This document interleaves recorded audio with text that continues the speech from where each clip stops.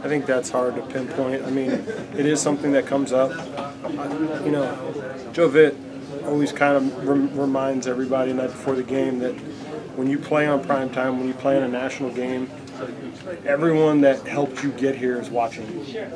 You know, every coach that you had growing up, every neighbor that took care of you on the weekends, every aunt and uncle that came to your high school games when you weren't very good, you know, all those people are watching. And at the end of the game, on a national game like this, on a big stage, you're playing for them, you're representing them, you know. And for me personally, that's always been kind of a good ground and center to, like, what is this all really about? And representing your family, I think, hits a chord with a lot of guys.